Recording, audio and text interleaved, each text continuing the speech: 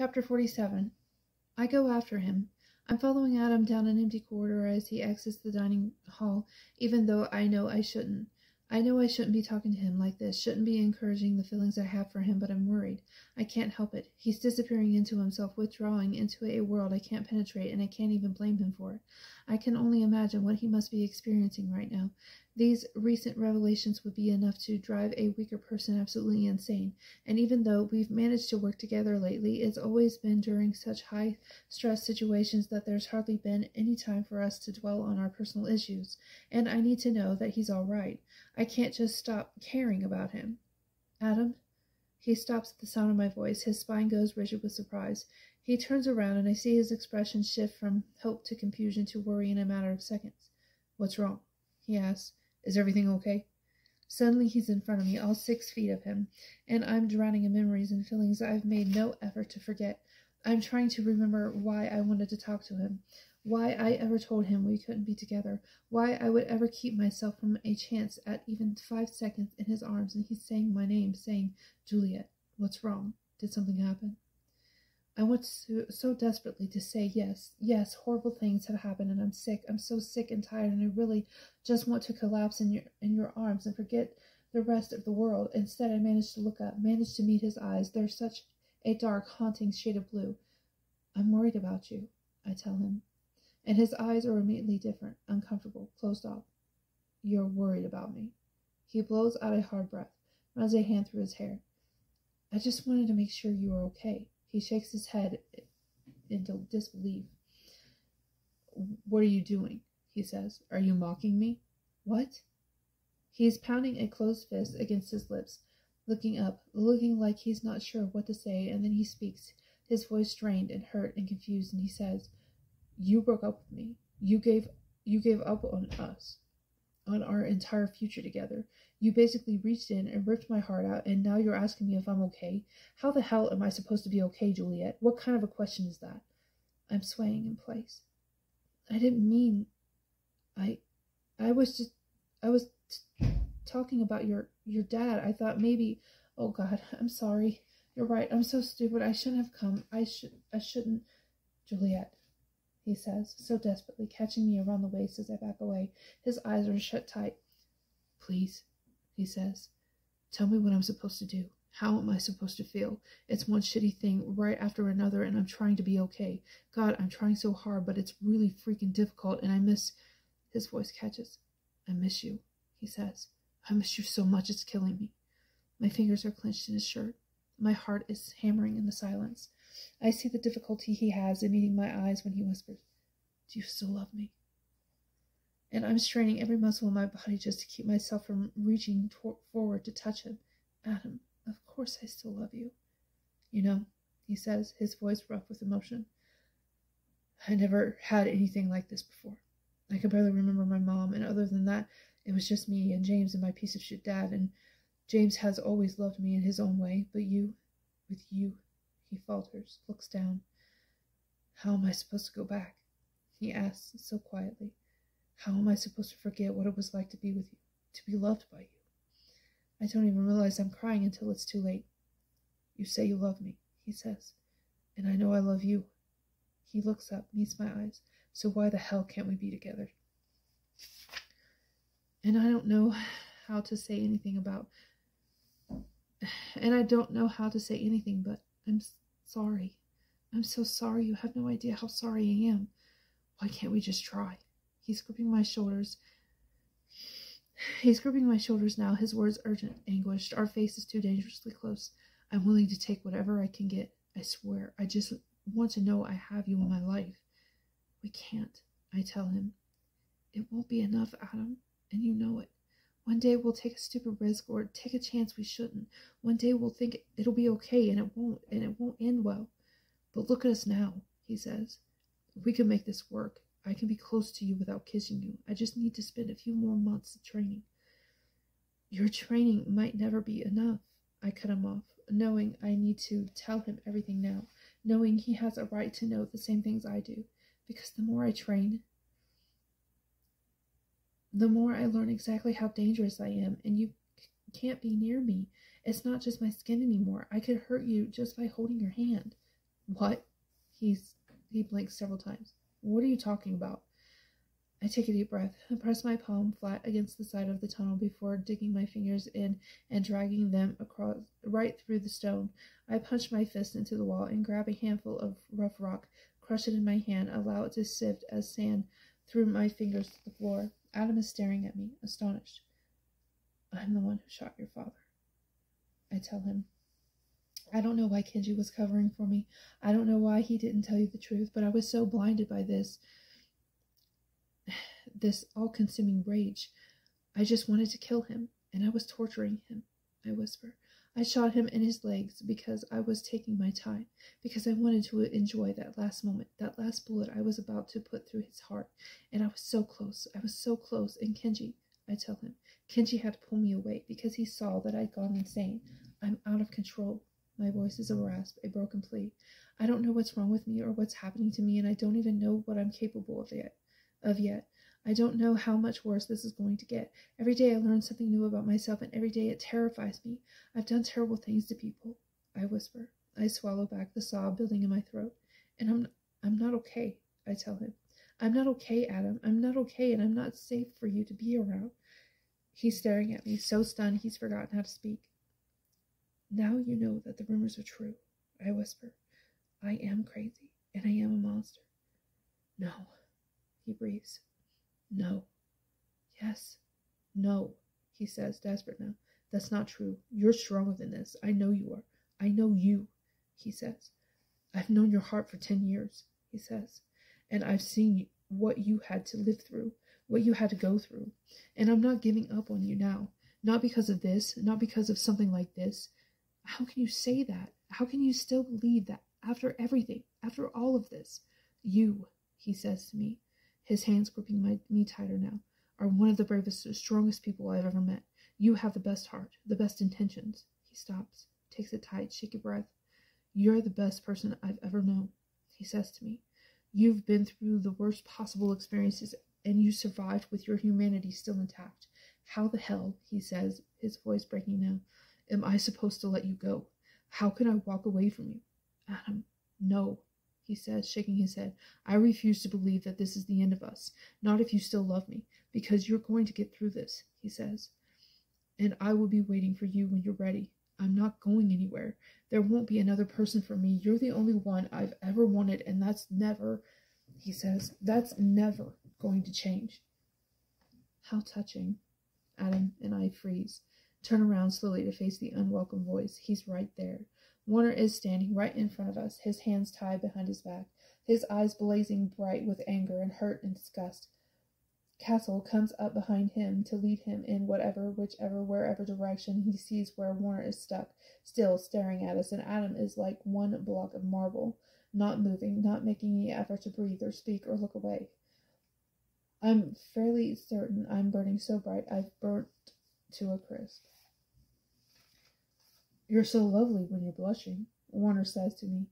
But I really wish you wouldn't waste your affections on someone who has to beg for your love. He cocks his head at Adam. How sad for you, he says. This must be terribly embarrassing. You sick bastard, Adam says to him, his voice like steel.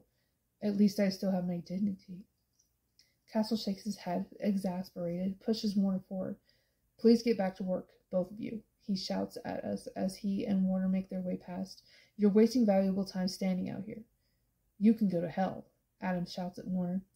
Just because I'm going to hell, Warner says, doesn't mean you'll ever deserve her. And Adam doesn't answer. He just watches, eyes focused, as Warner and Castle disappear around the corner. Chapter 48. James joins us during our training session before dinner. He's been hanging out with us a lot since we got back, and we all seem happier when he's around. There's something about his presence that's so disarming, so welcome. It's so good to have him back. I've been showing him how easily I can break things now. The bricks are nothing. It feels like crushing a piece of cake. The metal pipes bend in my hands like a plastic straw. Wood is a little tricky because if I break it the wrong way, I can catch a splinter, but just about nothing is difficult anymore. Kenji has been thinking of new ways to test my abilities. Lately, he's been trying to see if I can project, if I can focus my power from a distance. Not all abilities are designed for projection. apparently. Lily, for example, has that incredible photographic memory, but she'd never be able to project that ability onto anyone else. Projection is, by far, the most difficult thing I've ever attempted to do. It's extremely complicated and requires both mental and physical exertion. I have to be wholly in control of my mind, and I have to know exactly how my brain communicates with I cannot speak.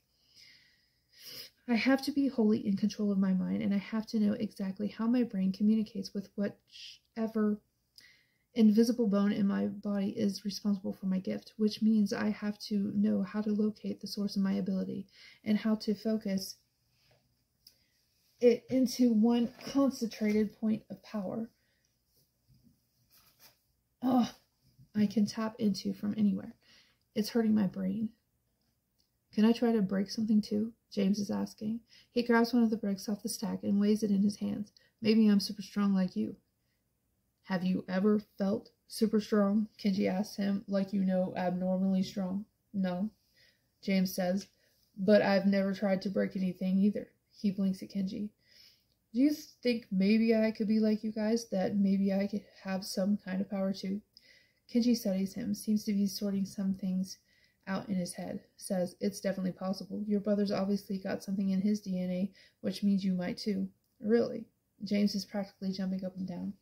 Kenji chuckles. I have no idea. I'm just saying it might be possible. No. He shouts. James. Oops. James is wincing, dropping the brick to the floor and clenching his fist against the gash bleeding in the palm of his hand. I think I pressed too hard and it slipped, he says, struggling not to cry. You think? Kenji is shaking his head, breathing fast. Damn, kid, you can't just go around slicing your hand open like that. You're going to give me a freaking heart attack. Come here, he says, more gently now. Let me take a look. It's okay, James says, cheeks flushed, hiding his hand behind his back. It's nothing. It'll go away. It'll go away soon. That kind of cut is not just going to go away, Kenji says. Now let me take a look at it. Wait, I interrupt him, caught by the intense look on James's face, the way he seems to be so focused on the clenched fist he's hiding. James, what do you mean it'll go away? Do you mean it's going to get better on its own? Well, yeah. It always gets better really quickly. What does? What gets better really quickly? Kenji is staring too now, already catching on to my theory and throwing looks at me, mouthing holy shit over and over again. When I get hurt, James says, looking at us like we've lost our minds, like if you cut yourself. He says to Kenji, wouldn't it just get better? It depends on the size of the cut, Kenji tells him. But for a gash like the one on your hand, he shakes his head. I need to clean it to make sure it didn't get infected. Then I'd have to wrap it up in gauze and some kind of ointment to keep it from scarring. And then, he says, it would take at least a couple of days for it to scab up, and then it would begin to heal. James is blinking like he's never heard of something so absurd in his life. Let me see your hand, Kenji says to him. James hesitates. It's all right, I tell him. Really, we're just curious. Slowly, so slowly, James shows us his clenched fist. Even more slowly, he uncurls his fingers, watching our reactions the whole time. And exactly where just a moment ago there was a huge gash, now there's nothing but perfect pink skin and a little pool of blood. Holy shit on a cracker, Kenji breathes. Sorry, he says to me, jumping forward to grab James's arm, barely able to rein in his smile. But I need to get this guy over to the medical wing. That okay? We can pick up again tomorrow. But I'm not hurt anymore, James protests. I'm okay. I know, kid, but you're going to want to come with me. But why? How would you like, he says, leading James out the door, to start spending some time with two very pretty girls? And they're gone, and I'm laughing, sitting in the middle of the training room all by myself when I hear two familiar knocks at my door. I already know who it's going to be. Miss Ferrars? I whip around, not because I'm surprised to hear Castle's voice, but because I'm surprised at the intonation. His eyes are narrow, his lips tight, his eyes sharp and flashing in this light. He is very, very angry. Crap. I'm sorry about the hallway, I tell him. We can discuss your public and wildly inappropriate displays of affection at a later time, Miss Ferrars, but right now I have a very important question to ask you, and I would advise you to be honest, as acutely honest as it is physically possible. What? I can hardly breathe. What is it? Castle narrows his eyes at me. I have just had a conversation with Warner, who says he is able to touch you without consequence, and that this information is something you are well aware of. And I think, wow, I did it. I actually managed to die of a stroke at 17. I need to know, Castle hurries on, whether or not this information is true, and I need to know right now. There's glue all over my tongue, stuck to my teeth, my lips, the roof of my mouth, and I can't speak, I can't move. I'm pretty sure I just had a seizure, or an aneurysm, or heart failure, or something equally as awful, but I can't explain any of this to Castle because I can't move my jaw even an inch. Miss Ferrars, I don't think you understand how important this question is. I need an answer from you, and I need it 30 seconds ago. Today, I need an answer today, right now, this very moment. Yes, I choke out, blushing through my skull, horribly ashamed, embarrassed, horrified in every possible way, and the only thing I can think of is Adam. How will Adam respond to this information now? Why does this have to happen now? Why did Warner say anything at all? And I want to kill him for sharing the secret that was mine to tell, mine to hide, mine to hoard. Castle looks like he's a balloon that fell in love with a pushpin that got too close and ruined him forever. So it's true then. I drop my eyes. Yes, it's true. He falls to the floor right across from me, astonished. How is it even possible, do you think? Because Warner is Adam's brother, I don't tell him. And I don't tell him because it is Adam's secret to tell, and I will not talk about it until he does, even though I desperately want to tell Castle that the connection must be in their blood, that they both must share a similar kind of gift or energy or, oh God, oh no, Warner is one of us. Chapter 49. It changes everything. Castle doesn't even look at me. This means so many things, he says. We'll have to tell him everything and we'll have to test them to be sure, but I'm fairly positive it's the only explanation. And he would be welcome to take refuge here if he wanted it. I would have to give him a regular room, allow him to live among us as an equal. I cannot keep him here as a prisoner at the very least. What? But Castle, why? He's the one who almost killed Adam and Kenji. You have to understand, this news might change his entire outlook on life. Castle is shaking his head, one hand almost covering his mouth, his eyes wide. He might not take it well. He might be thrilled. He might lose his mind completely. He might wake up a new man in the morning. You would be surprised that these kinds of revelations will do to people. Okay, sorry for that little interruption there. I had a phone call.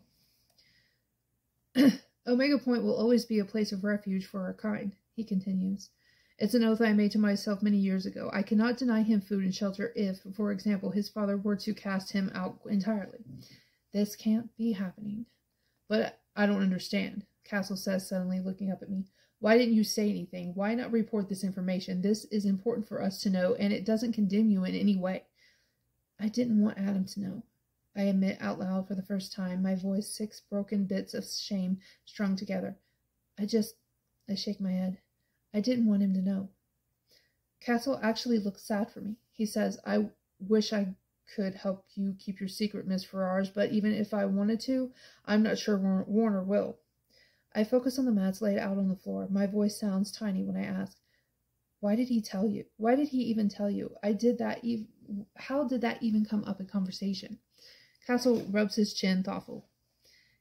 He told me of his own accord. I volunteered to take him on his daily rounds, walking him to the restroom, etc., because I wanted to follow up and ask him questions about his father and see what he knew about the state of our hostages. He seemed perfectly fine. In fact, he looked much better than he was when he first showed up. He was compliant, almost polite, but his attitude changed rather dramatically after we stumbled on you and Adam in the hall.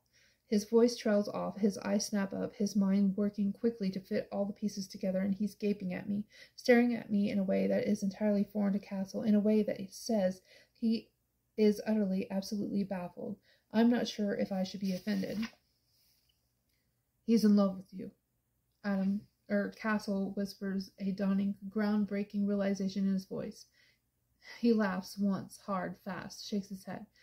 He held you captive and managed to fall in love with you in the process. I'm staring at the mats like they're the most fascinating things I've ever seen in my life. "Oh, Miss Ferrars," Castle says to me, "I do not envy you your predicament. I can see now why this situation must be uncomfortable for you." I want to say to him, "You have no idea, Castle. You have no idea because you don't even know the entire story. You don't know that they're brothers. Brothers who hate each other. Brothers who only seem to agree on one thing, and that one thing happens to be killing their own father." But I don't say any of those things. I don't say anything, in fact. I sit on these mats with my head in my hands, and I'm trying to figure out what else could possibly go wrong. I'm wondering how many more mistakes I'll have to make before things finally fall into place, if they ever will. Chapter 50. I'm so humiliated.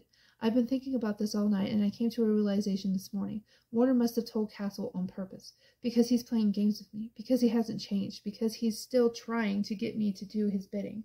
He's still trying to get me to be his project, and he's trying to hurt me. I won't allow it. I will not allow Warner to lie to me, to manipulate my emotions to get what he wants. I can't believe I felt pity for him, that I felt weakness, tenderness for him when I saw him with his father, that I believed him when he told me his thoughts about my journal. I'm such a gullible fool. I was an idiot to ever think he might be capable of human emotion.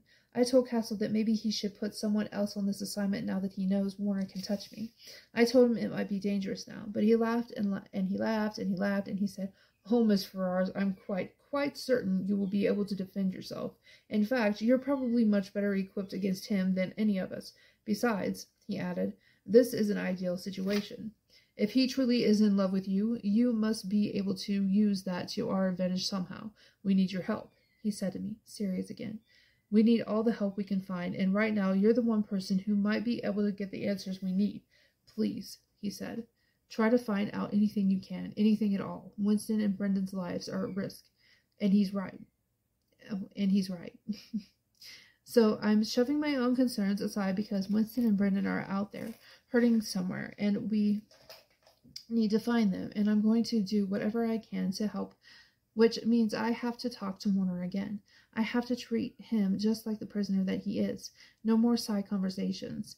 No falling for his efforts to confuse me. Not again and again and again. I'm going to be better, smarter, and I want my notebook back. The guards were unlocking his room for me, and I'm marching in. I'm sealing the doors shut behind me, and I'm getting ready to give him the speech I've already prepared when I stop in place. I don't know what I was expecting. Maybe I thought I'd catch him trying to break a hole in the wall, or maybe he'd be plotting the demise of every person at Omega Point, or I don't know anything, because I only know how to fight an angry body, an insolent creature, an arrogant monster, and I do not know what to do with this. He's sleeping. Someone put a mattress in here, a simple rectangle of average quality, thin and warm, but better than the ground, at least, and he's lying on top of it in nothing but a pair of black boxer briefs. His clothes are on the floor. His pants, his shirts, his socks are slightly damp, wrinkled, obviously hand-washed, and laid out to dry. His coat is folded neatly over his boots, and his gloves are resting right next to each other on top of his coat. He hasn't moved an inch since I stepped into the room. He is resting on his side, his back to the wall, his left arm tucked under his face, his right arm against his torso, his entire body bare, strong, smooth, and smelling faintly of soap.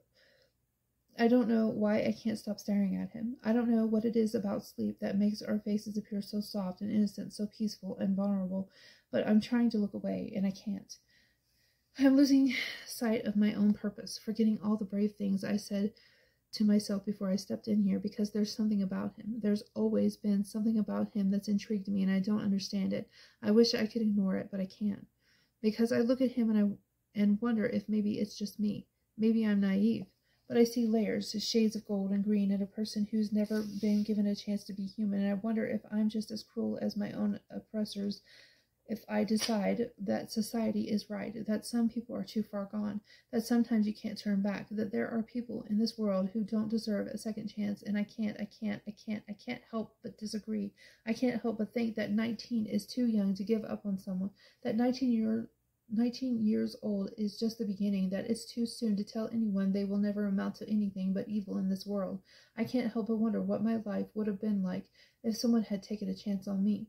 So I back away. I turn to leave. I let him sleep. I stop in place. I catch a glimpse of my notebook lying on the mattress next to his outstretched hand, his fingers looking as if they've only just let go. It's the perfect opportunity to steal it back if I can be stealthy enough. I tiptoe forward, forever grateful that these boots I wear are designed to make no sound at all, but the closer I inch toward his body, the more attention is caught by something on his back, a little rectangular blur of black. I creep closer, blink, squint, lean in. It's a tattoo. No pictures, just one word, typed into the very center of his upper back, in ink. Ignite. And his skin is shredded with scars. Blood is rushing to my head so quickly I'm beginning to feel faint. I feel sick, like I might actually truly upturn the contents of my stomach right now. I want to panic. I want to shake someone. I want to know how to understand the emotions choking me because I can't even imagine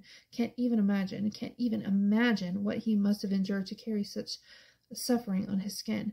His entire back is a map of pain, thick and thin and uneven and terrible.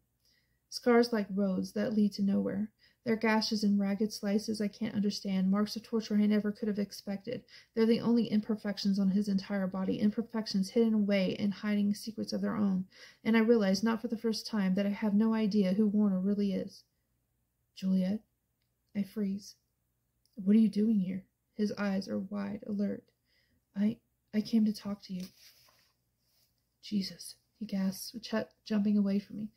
I'm very flattered, love, but you could have at least given me a chance to put on my pants. He's pulled himself up against the wall, but makes no effort to grab his clothes. His eyes keep darting from me to the pants on the floor like he doesn't know what to do. He seems determined not to turn his back to me. Would you mind? He says, nodding to the clothes next to my feet and affecting an air of nonchalance that does little to hide the apprehension in his eyes. It's getting chilly in here. But I'm staring at him, staring at the length of him, awed by how incredibly flawless he looks from the front. Strong, lean frame, toned and muscular without being bulky. He's fair without being pale, skin tinted with just enough sunlight to look effortlessly healthy, the body of a perfect boy. What a lie appearances can be. What a terrible, terrible lie. His gaze is fixed on mine, his eyes green flames that will not extinguish, and his chest is rising and falling so fast, so fast, so fast. What happened to your back? I hear myself whisper. I watch as the color drains from his face. He looks away, runs a hand across his mouth, his chin, down the back of his neck. Who hurt you? I ask, so quietly. I'm beginning to recognize the strange feeling I get just before I do something terrible, like right now. Right now, I feel like I could kill someone for this. Juliet, please, my clothes. Was it your father? I ask, my voice a little sharper. Did he do this to you? It doesn't matter. Warner cuts me off, frustrated now. Of course it matters. He says nothing. That tattoo? I say to him. That word? Yes, he says, though he says it quietly, clears his throat. I blink. What does it mean? Warner shakes his head, runs a hand through his hair. Is it from a book? Why do you care? He asks, looking away again. Why are you suddenly so interested in my life? I don't know. I want to tell him. I don't know, but that's not true. Because I feel it. I feel the clicks and the turns and the creaking of a million keys unlocking a million doors in my mind. It's like I'm finally allowing myself to see what I really think, how I really feel, like I'm discovering my own secrets for the first time. And then I search his eyes, search his features for something I can't even name, and I realize I don't want to be his enemy anymore. It's over, I'd say to him. I'm not on base with you this time. I'm not going to be your weapon, and you'll never be able to change my mind about that. I think you know that now. I study the floor. So why are we still fighting each other? Why are you still trying to manipulate me? Why are you still trying to get me to fall for your tricks? I have no idea, he says, looking at me like he's not sure I'm even real. No idea what you're talking about.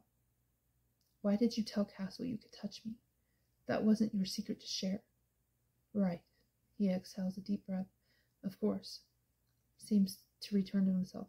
Listen, love, could you at least toss me my jacket if you're going to stay here and ask me all these questions? I toss him his jacket. He catches it, slides down to the floor, and instead of putting his jacket on, he drapes it over his lap. Finally, he says, Yes, I did tell Castle I could touch you. He had a right to know. That wasn't any of his business. Of course it's his business, Warner says.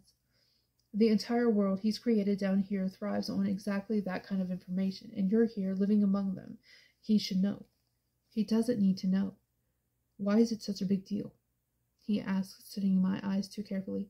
Why does it bother you so much for someone to know that I can touch you? Why does it have to be a secret? I struggle to find the words that won't come. Are you worried about Kent? You think he'd have a problem knowing I can touch you? I didn't want him to find out like this. But why does it matter? He insists. You seem to care so much about something that makes no difference in your personal life. It wouldn't, he says, make any difference in your personal life. Not if you still claim to feel nothing but hatred for me. Because that's what you said, isn't it? That you hate me? I fold myself to the floor across from Warner, pull my knees up to my chest, focus on the stone under my feet. I don't hate you. Warner seems to stop breathing. I think I understand you sometimes, I tell him. I really do, but just when I think I finally get you, you surprise me. I never really know who you are or who you're going to be. I look up.